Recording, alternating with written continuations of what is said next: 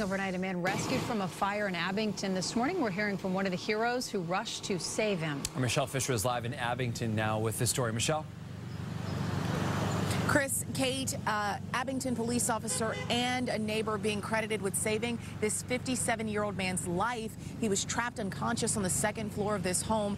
The Good Samaritan we spoke with tells us that he was taking out his trash when he first noticed the flames. It was very smoky. I could barely breathe. It was very warm. And with the fire, you could see the orange flame shooting like in another room or a corner of a closet or something.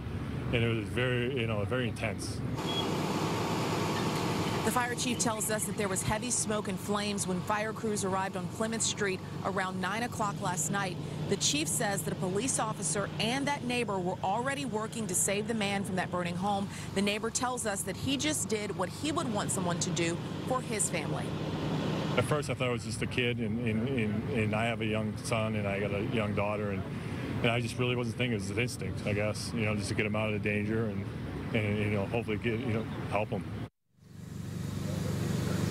There is no word right now on the condition of the man that was trapped inside of that home. The fire chief did tell us, though, as far as the house goes, they were able to save a good portion of the structure. Right now, the cause of this fire is still under investigation. Reporting live in Abington, I'm Michelle Fisher, WBZ This Morning.